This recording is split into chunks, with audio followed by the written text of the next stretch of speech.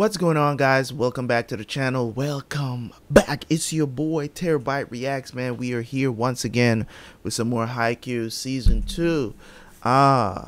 Yes, season 2.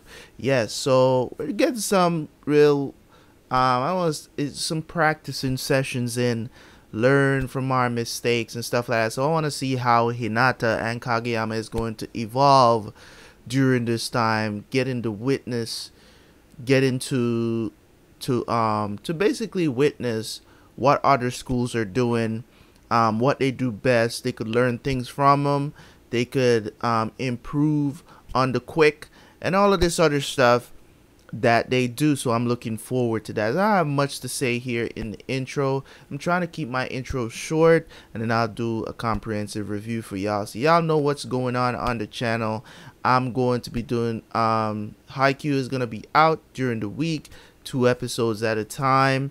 I don't remember what days. I think it's Tuesdays and Thursdays. Going forward, I'm going to try to keep that schedule going. So I will be pre-recording these and then schedule them to be out Tuesday and Thursdays. Try to record, just do a full session on weekends, so I don't have to be worrying about doing them in the week, because things are getting busy again for me on my end of business. So I appreciate y'all for checking these out. Let's not waste any more time, and I will see you guys for the review.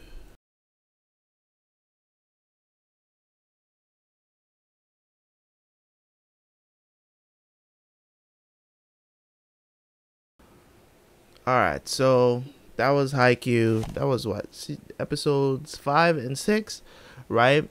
That was awesome. That was awesome. I like to see that kind of stuff.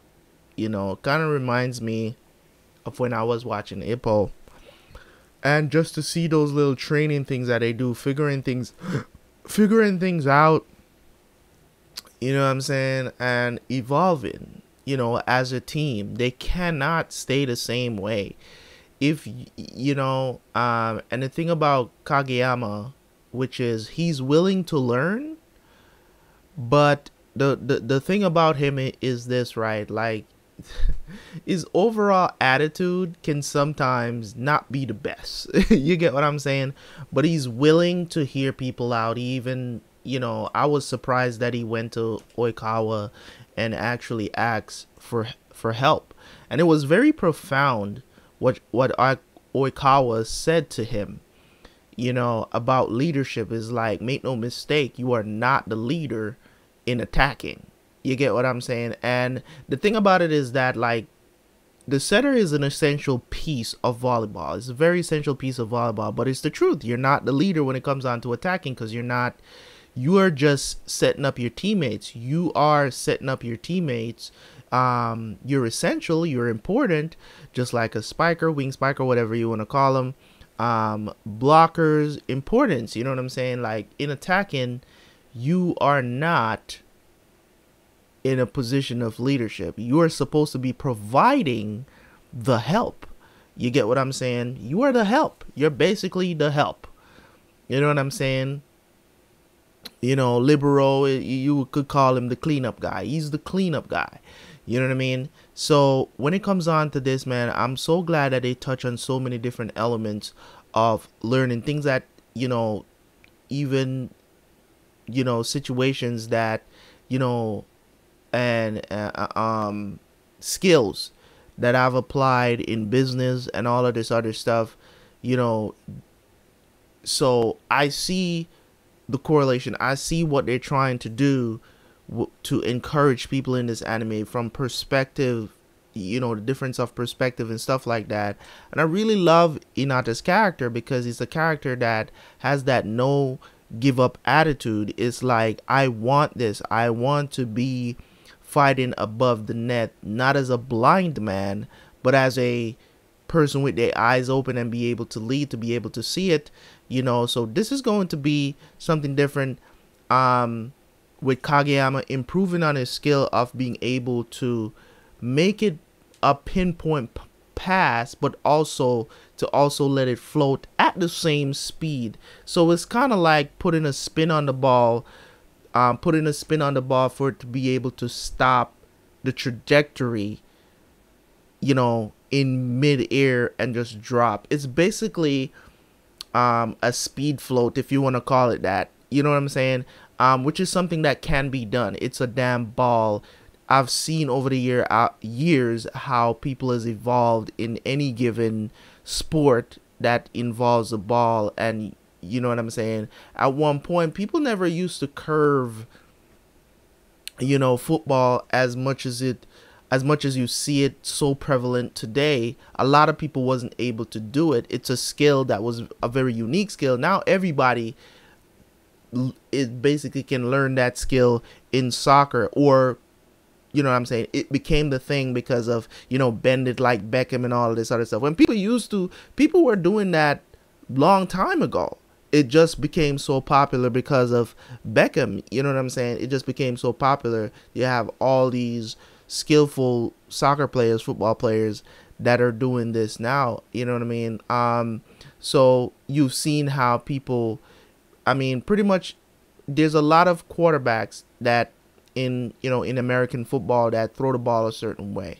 But some of them, if you know their technique for throwing the ball, you see why they're so good, because they do it different. A lot of people, they throw the ball differently. They learn the basics, but they have a different spin on how they want to control the ball when it's out of their hand. It's crazy. You know what I mean? You wonder why some people can be very strong in American football and can't throw the football for 80 yards. They can't. And somebody who's not as strong as them can throw the ball for 80 yards. And it's throwing in American football is not about arm strength. That's included in it, but it's not entirely about arm strength. It's about technique on how you understand how that ball moves in the air. Just like any other sport, whether it be baseball, whether it be basketball, you got to understand. You see pretty much everybody has a different kind of jump shot. A lot of it's very hard to find two people in the NBA that shoots the ball the same way. It's not easy. It's so unique. You have I don't even know. I think it's how many players are in the NBA? Probably about 200, maybe around 200 and something players on in total. And I'm pretty sure you probably can't find, you might be able to find two people, maybe even three people that shoot the ball the same way. But it's a very unique thing, a jump shot. It's a very unique thing. So it's awesome to see them trying to Asahi, practicing jump serves, my other dude practicing is jump floats. So I definitely looking forward to seeing this team evolve.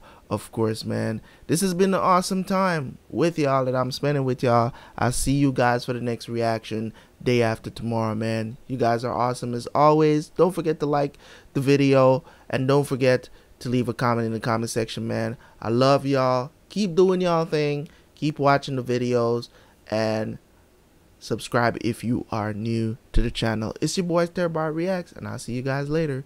Peace.